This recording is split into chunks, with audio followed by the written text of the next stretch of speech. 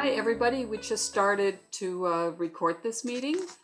My name is Ute Ritz-Deutch, and Wayles Browne is one of the coordinators of the local Ithaca chapter of Amnesty International. We co-coordinate, we both coordinate the Ithaca chapter.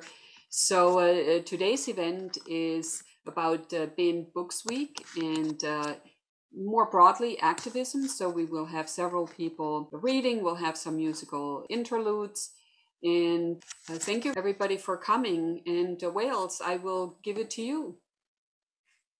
All right, this is Amnesty International Group 73's celebration of Banned Books Week. Amnesty did not start Banned Books Week. The American Library Association did, and we'll be hearing a bit more about that from a genuine librarian in a few minutes, Cathy Michael from Ithaca College. But it's something that Amnesty was very happy to join in with, because Amnesty has a long history of defending, it's called persons at risk. And many of the persons at risk we've been defending are writers who've gotten into trouble for their writings, or journalists who've gotten into trouble for their reporting, or gotten into trouble because somebody thinks they might report, or poets who write poems about things that the authorities don't want poems written about, or write verses that seem disrespectful of one or another existing authority. Now, Ute, you have a poem to begin with. You're the first reader among us, and then we'll go to Cathy Michael, the librarian. Okay, so it is from this book. It is Free, ? Stories about Human Rights. Amnesty International published it in 2010. So this particular poem is called Searching for a Two-Way Street, and it is written by Mallory Blackman.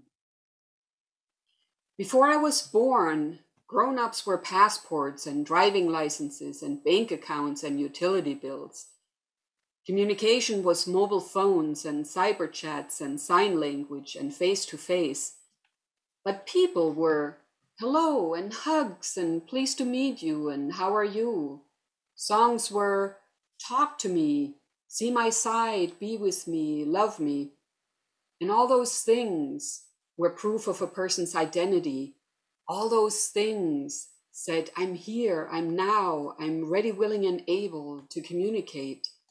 But that was before I was born. Before I was born, there weren't cameras and scanners and microchip readers on every roof, on every street corner. Before I was born, school wasn't just a screen and a virtual teacher. Friends across the world had real faces, not faces chosen in games from a menu. We were more than just serial numbers and chips with everything. Before I was born, there was such a thing as secrecy, mystery, privacy. Before I was born. Not anymore.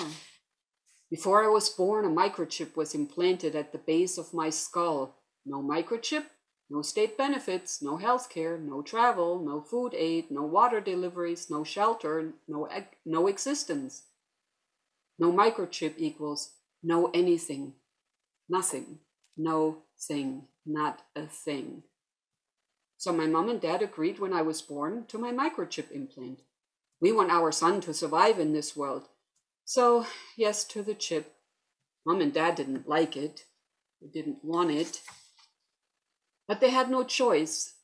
And the government now knows where I'm at all times, where any of us, each of us are at all times. And we let them do that to us.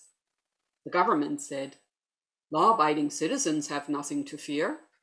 The government said, those with nothing to hide have nothing to fear.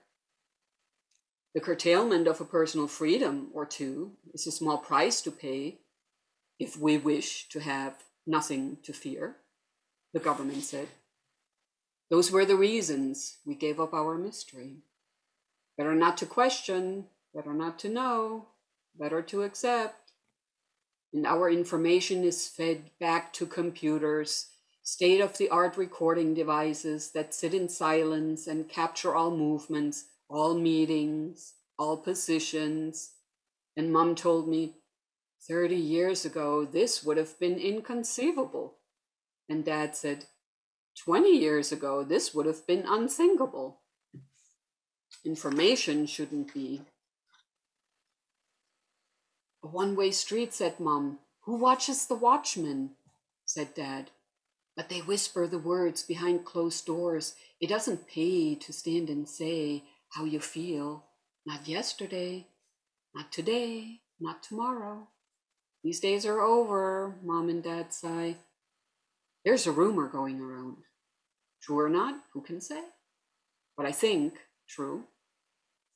This rumor, the microchips in our heads, at the base of our brains, relay our thinking, maybe even control our thinking.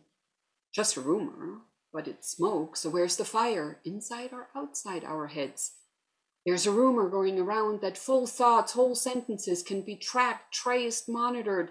So I try to think in short, sharp bursts.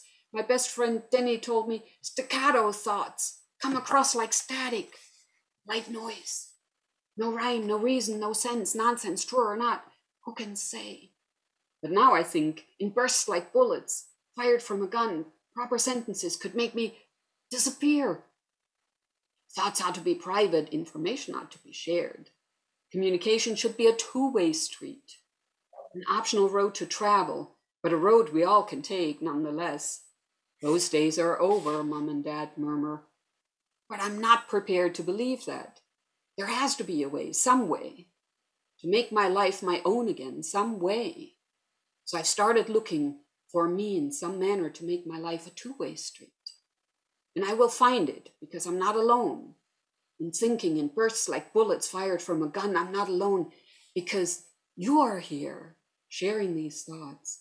And I hope you think the same, feel the same. Our two-way street, we shall find, we shall explore, we shall travel together. The end.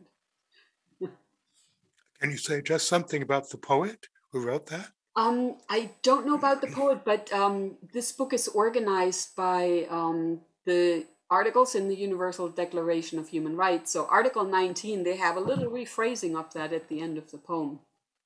We all have the right to make up our own minds, to think what we like, to say what we think, and to share our ideas with other people wherever they live, through books, radio, television, and in other ways, which is why I thought that it made a lot of sense to start off today with this poem.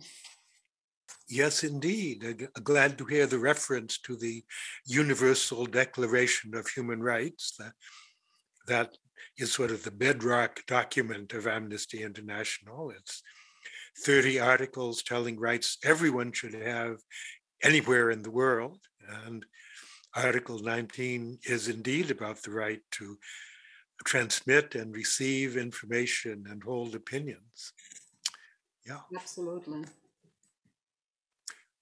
Oh, okay. Can we bring in Cathy Michael from Ithaca College? Thoughts of a librarian, plus a reading of a favorite poet.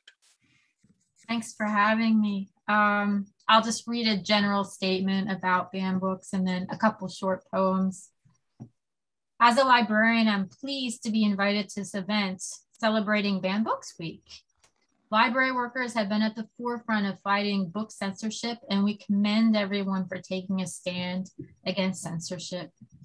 When we take a stand for the banned, as it sometimes said, we promote the value of intellectual freedom. On college campuses, sometimes we call that academic freedom. And we support the freedom to seek, to read, to express ideas, even those that some consider unorthodox or unpopular.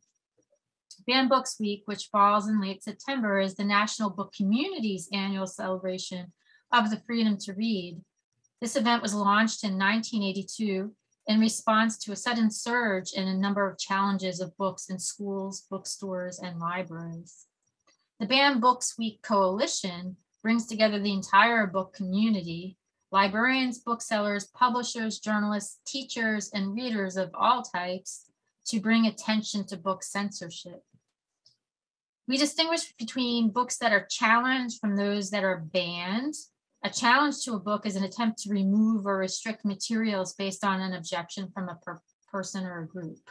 A ban is the actual removal of the material. So I imagine some of the things we might hear tonight may have been challenged, but not necessarily banned. I like poetry and I love that poem. Thank you for reading it to kick off the event. But I'll read a couple from a fairly well-known poet called Shel Silverstein. When I was in middle school, I would read his poems, and it sparked my love of poetry through his humor and through his drawings. And there's two poems. One was Little Abigail and the Beautiful Pony, and it was objected to because it discusses child death. And the other poem is called Ladies First, and it talks about cannibalism. So I guess on those two objections, and I checked my book out of Ithaca College Library, where I've been working since 2005. And maybe I will show, because he does have an artistic flair in addition to his poetry. They kind of go hand in hand. So Little Abigail and the Beautiful Pony, excuse me, it's a beautiful poem too. There was a girl named Abigail who was taking a drive through the country with her parents when she spied a beautiful, sad-eyed gray and white pony, and next to it was a sign that said, "For sale, cheap." "Oh," said Abigail, "may I have that pony? May I please?" And her parents said, "No, you may not." And Abigail said, "But I must have that pony." And her parents said, "Well, you can't have that pony, but you can have a nice butter pecan ice cream cone when we get home." And Abigail said, "I don't want a butter pecan ice cream cone. I want that pony. I must have that pony." And her parents said, "Be quiet and stop nagging. You're not getting that pony." And Abigail began to cry and said, "If I don't get that pony, I'll die." And her parents said, "You won't die. No child has ever died from not getting a pony." And Abigail felt so bad that when they got home, she went to bed. And she couldn't eat and she couldn't sleep. Her heart was broken. And she did die. All because of the pony that her parents wouldn't buy. And then in parentheses, he puts, "This is a good story to read to your folks when they won't buy you something that you want." So Little Abigail and the Beautiful Pony. And then the second one is called Ladies First. And we see a picture of Pamela Purse. See if I can hold that up for a couple of seconds. And a cannibal on the right-hand side of the page. Pamela Purse yelled, "Ladies first," pushing in front of the ice cream line. Pamela Purse yelled, "Ladies first," grabbing the ketchup at dinner time. Climbing on the morning bus, she'd shove right by all of us. And there'd be a tiff or fight or fuss when Pamela Purse yelled, "Ladies first." Pamela Purse screamed, "Ladies first," when we all went off on our jungle trip. Pamela Purse said her thirst was worst and guzzled our water, every sip.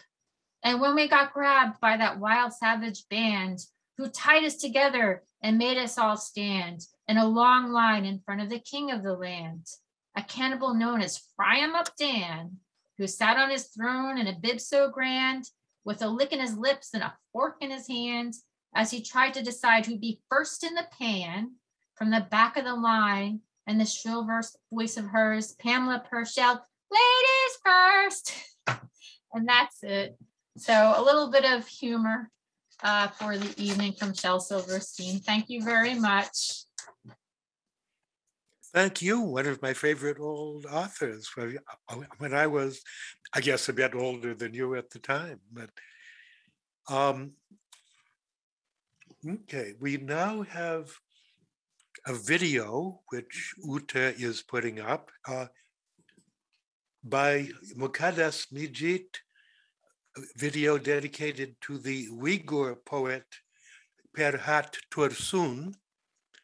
And Ute, you can say something about how we came to have this video and then share your screen and show it.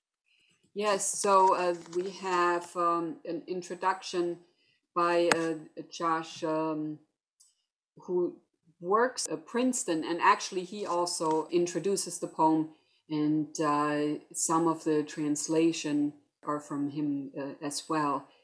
Perhat Tursun is one of the most famous novelists and poets in the Uyghur language, but a lot of his most interesting work has never been published in his homeland.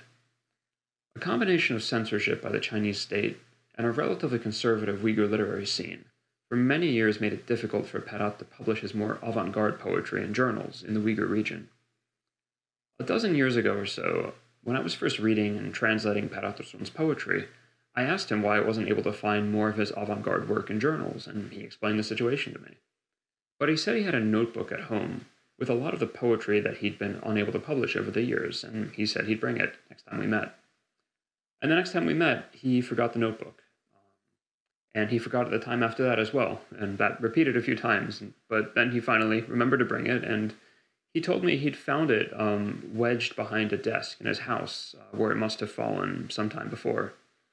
It was a dusty old notebook with its pages falling out.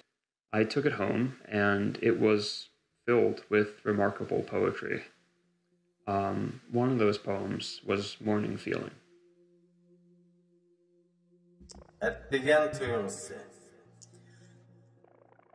Әттеген tuyğusu Perhat Tursun.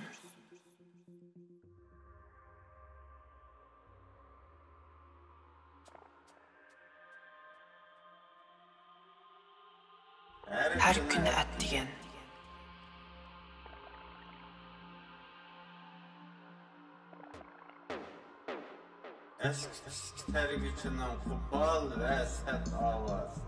Eski tüski tergücünün kupal ve set avazı.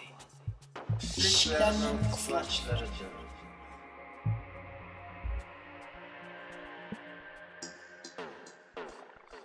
Derizinin kıflaçlarıdır.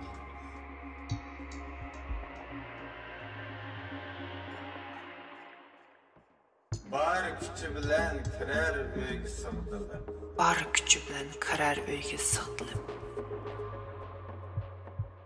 İçinişlik emestir belkim bu avaz. Bırak kopal əsətliydin.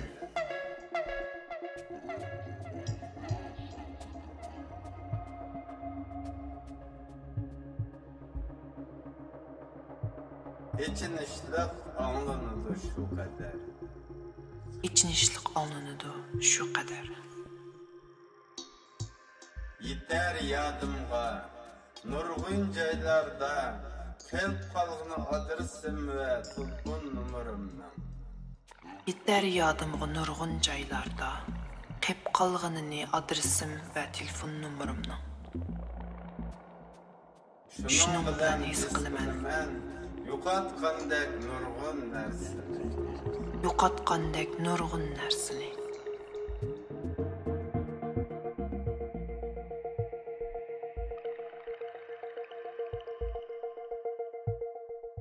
Yo'qotgandek sezman hatto eng muhim ichki sirlarim. Eng muhim ichki sirlarimni.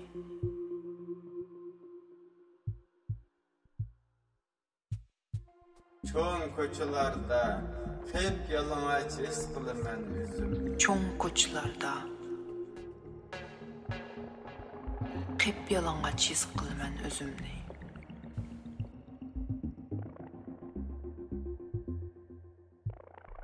Çünkü hiç kim gelmeydi istep, hiç kim bana vurmaz telefon. Hiç kim bana vurmaz telefon.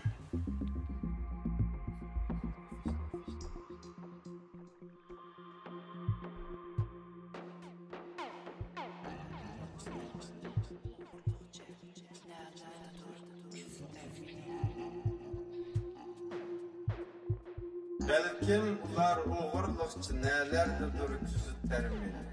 Numussuzlaşıqlar tamaşa, telefon numar ve adres. Belkim ular oğurluqçı nelerdir küzü termini. Numussuzlar çıkılar tamaşa. Telefon numar ve adresimni. Tamaşa kılgandek resvalarçı sırlarımni. Resvalarçı sırlarımni. Sırtqa çıkışkı petin almasdın. Sırtqa çıkışkı petin almasdın. Emmini tıklayman bunda oldurup.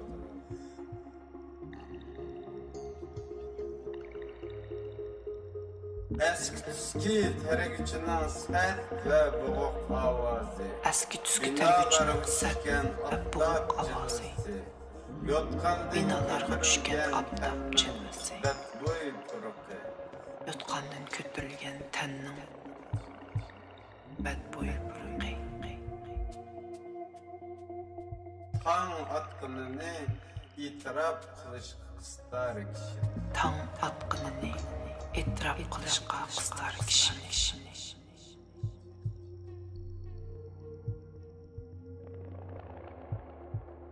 1993 yıl Ürümçi.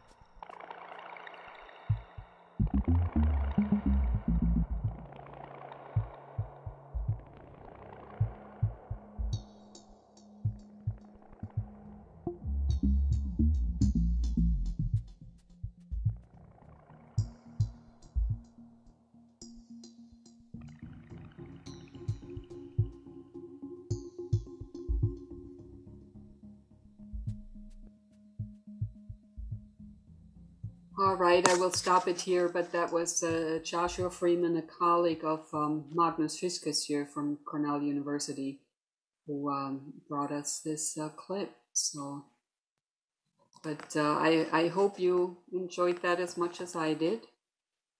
Well, I appreciated it. It's not exactly an enjoyable situation for poetry there. Very true. Now, while we were showing the clip, Michael Andrews joined us. He is Amnesty International Area Coordinator in Florida, and also you've been organizing up north this past summer. So, Andrew, we will give you the floor. Thank you very much. It's a pleasure to be here, and what I just saw was so moving, so thank you for showing that. I live in Miami Beach and am the area coordinator for South Florida, but I also live in Wisconsin in the summer and have a chamber music festival there. And a couple of years ago, a woman attended and she said, "Oh, I'd like to serve an Amnesty group." I said, "Great." So they had an event in September.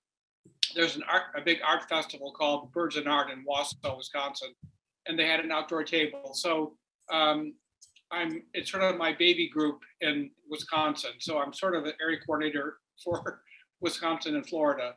But I also play the cello, and you asked me to be here for that. And yes. I think last time I played the prelude of the first Bach suite. I don't remember, but what I'd like to do, if you're ready for me, is to play the second movement. And for those of you that don't know, Johann Sebastian Bach was German.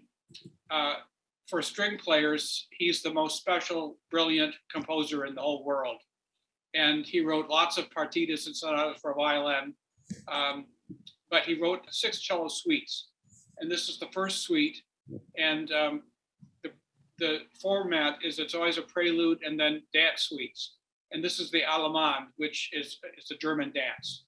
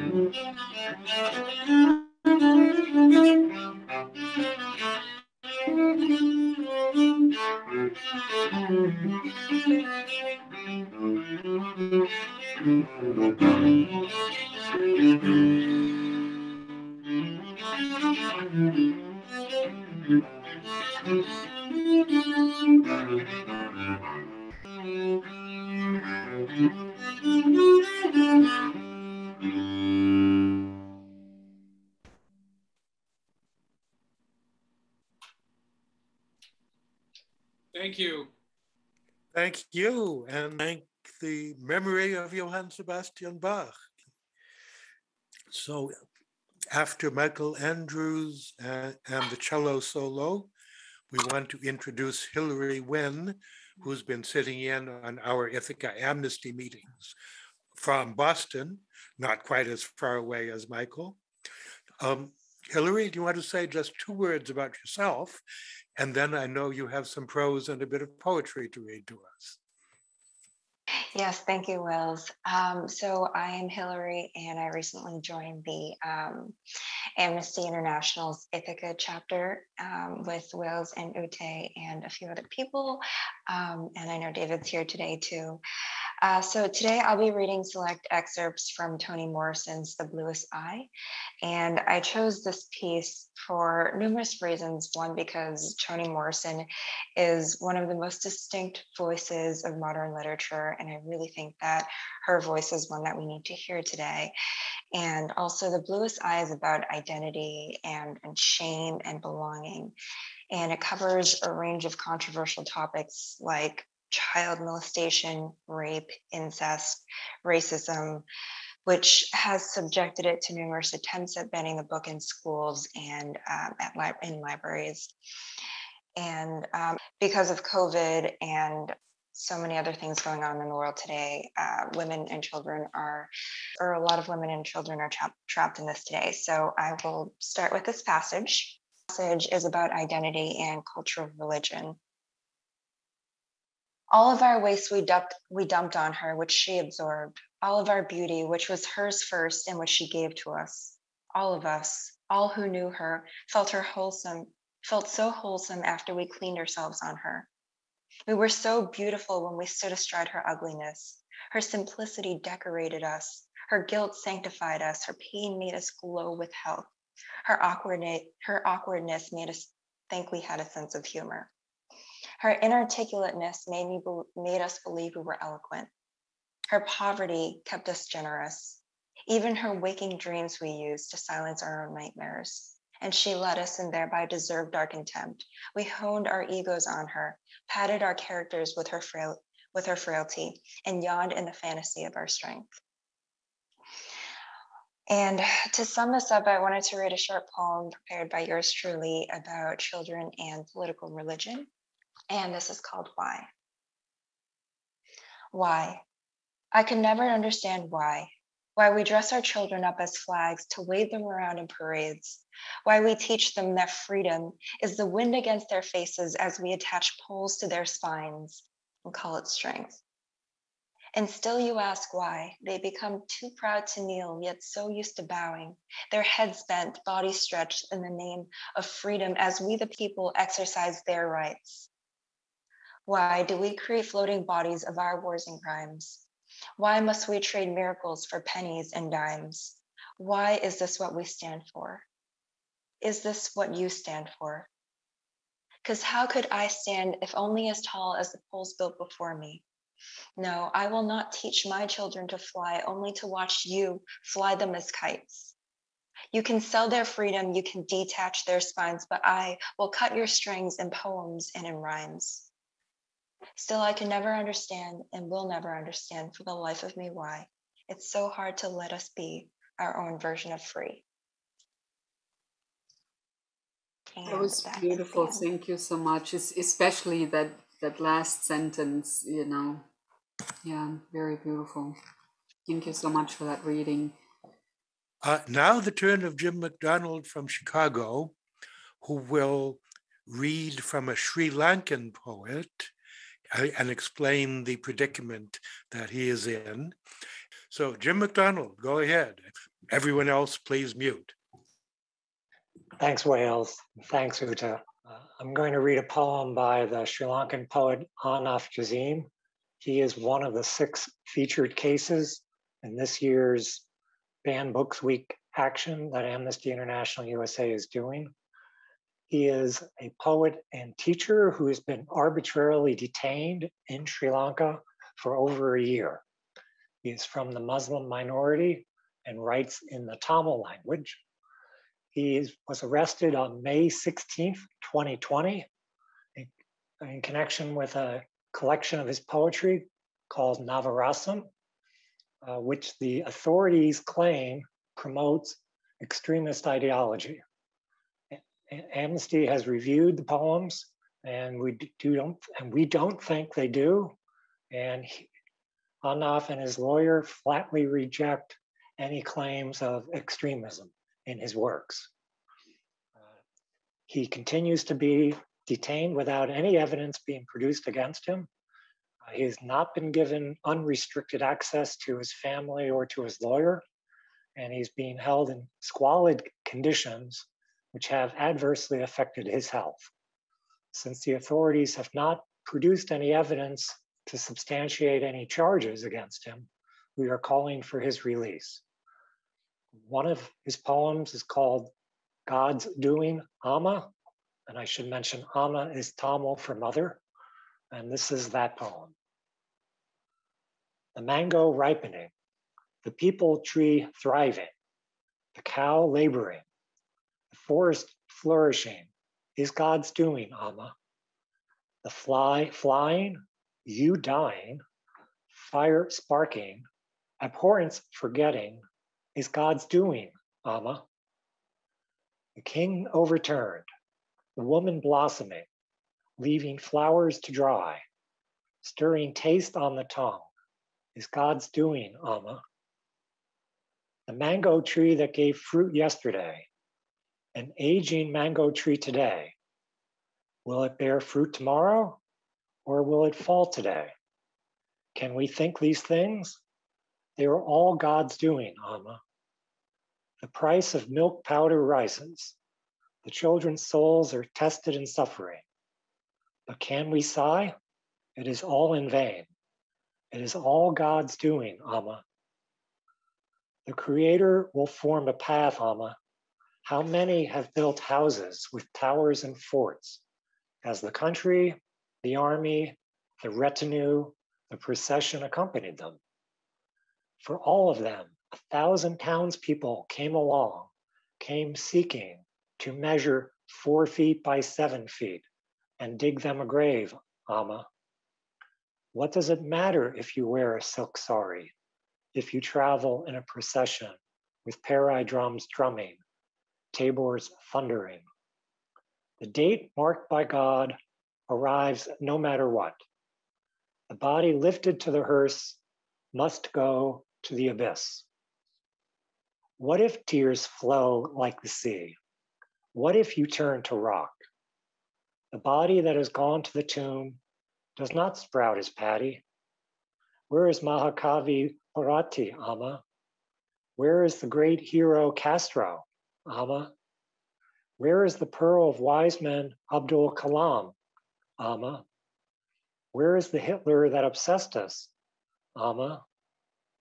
Where are all the saints that were born on this earth, Ama? Never mind. You who were here yesterday, where have you gone today, Ama? Thank you. Thank you for this reading, Jim. Another powerful poem, and interesting how easily the authorities get scared. You know, we would not think this to be a particularly controversial use of words, but yeah, how easily they are threatened. So thank you for that introduction, and thank you for your reading. Our next reader is Andy Doyle from the Ithaca Amnesty Group. I'm going to read poems by Marjorie Agosin, and I hope begin by telling us a bit about Marjorie Agosin. Marjorie Agosin, she's a Chilean writer, Chilean-American. It's called Dear Anne Frank, and I noticed other people have read from her for Banned Books Week. Marjorie Agosin grew up in Chile till she was 18, and then her family left because of the coup, you know, the other 9/11 in 1973. The army just took over, and most of the officers, even the chief of police, were trained in the American School of the Americas. And same with Argentina too. Argentina and Chile both had a experience of having the military take over the people and round up people and just systematically torture them and kill them. But anyway, we'll go back to Europe for a second. Anne Frank, the way Marjorie finds beauty in the tragedy of Anne Frank, she finds in her questions. I'll just start reading it. It is raining in Europe, Anne Frank. Behind the threshold of timeless walls, Dark rings have formed under your night-filled gaze. It's pouring rain, Anne Frank, and you can't splash around in puddles of shipwrecked and delirious Amsterdam.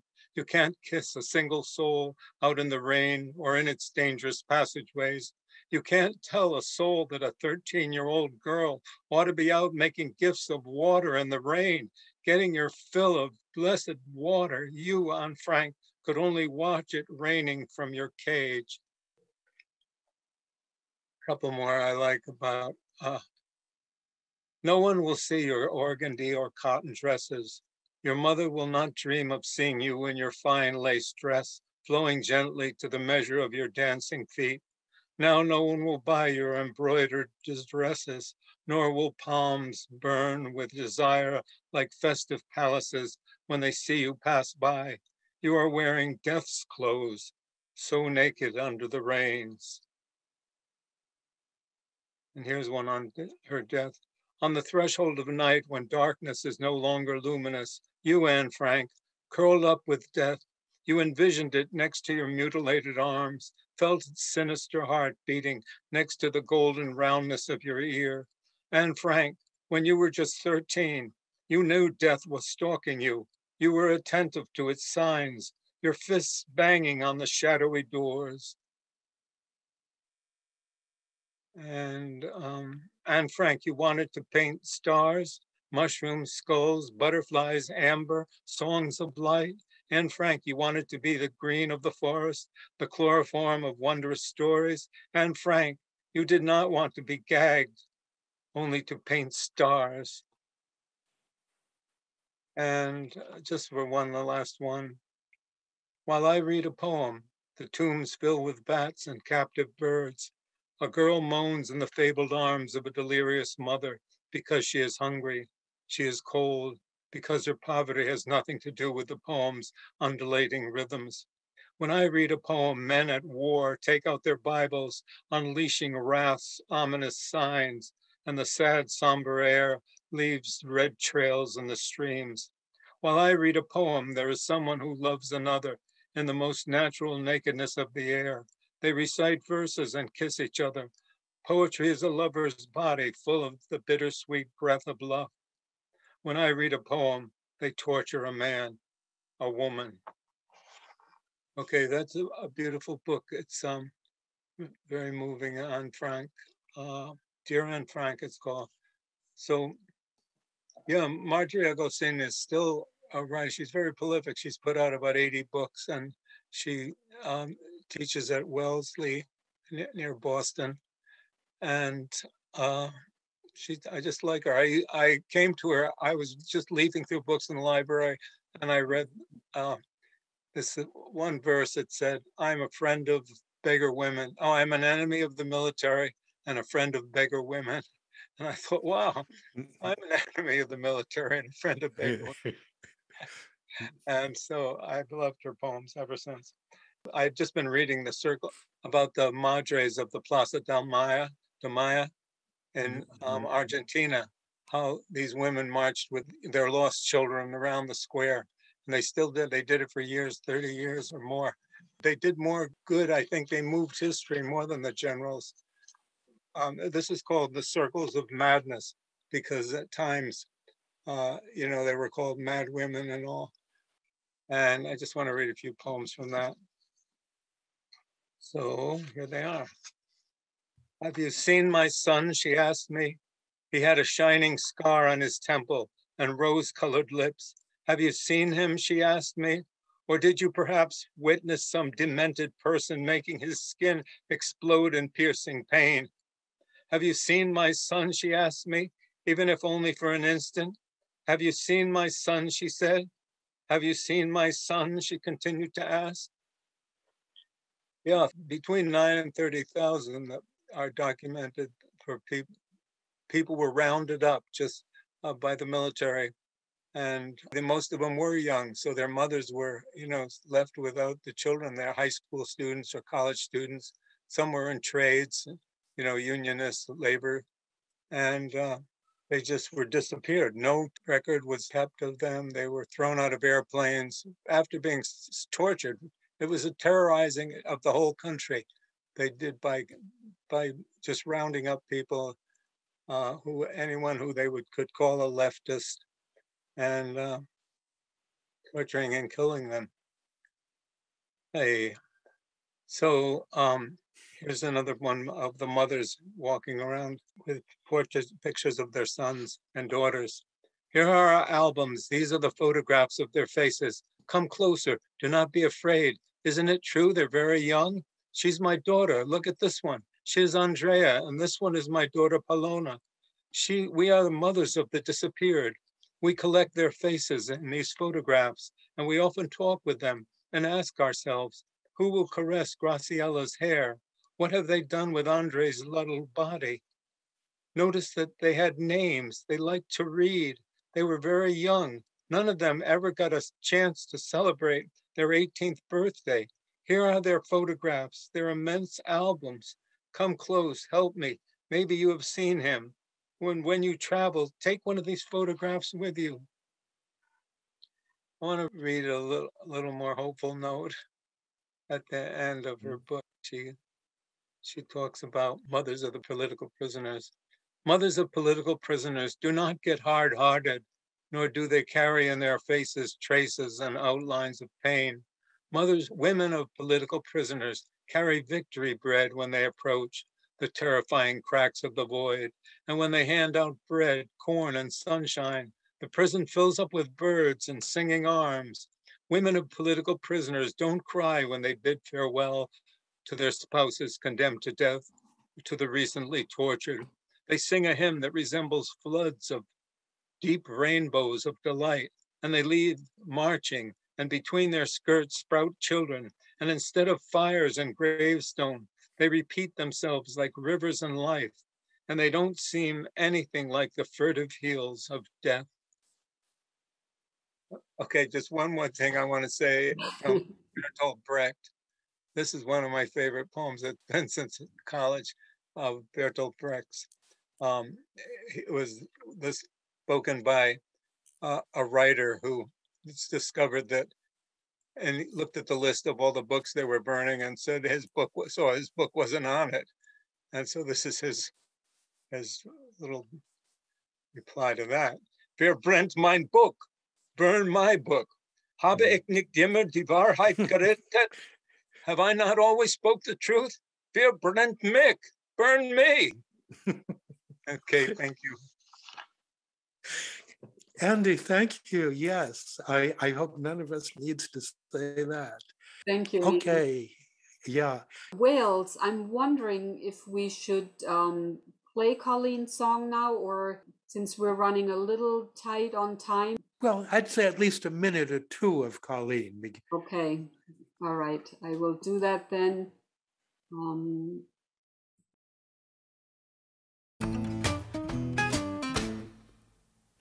Women won the vote in 1917 in a fight for restitution and equality.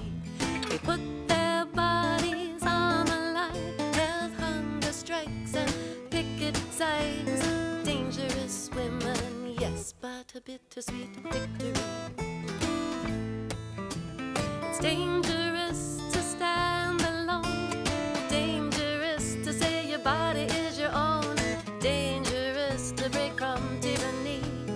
Well-behaved women don't make history. How dangerous are you willing to be? Did you know for more than 1,000 years, Haudenosaunee women had it better here? They were equals, held the land, chose chiefs as mothers of the clan. And these dangerous women gave the lie to Eve's sin. Seneca falls 1848, Western woman to put an end to her subjugated state. Coalitions changed, years passed by, enfranchised white women came the cry, but some brave voices rejected that injustice. It's dangerous to stand alone, dangerous to say your body is your own, dangerous to break from tyranny. Well-behaved women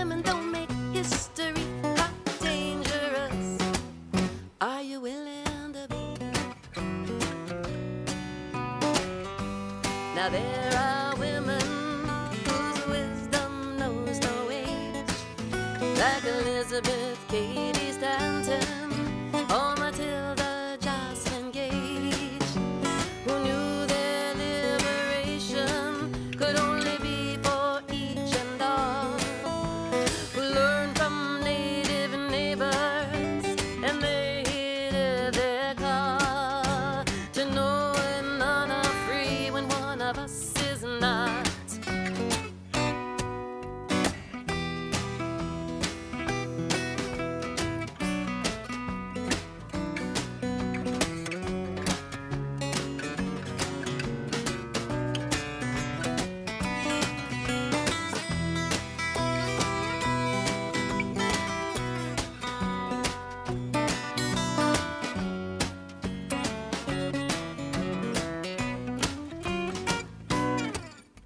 Stanton and Gage, remember their names, while others retreated, they remained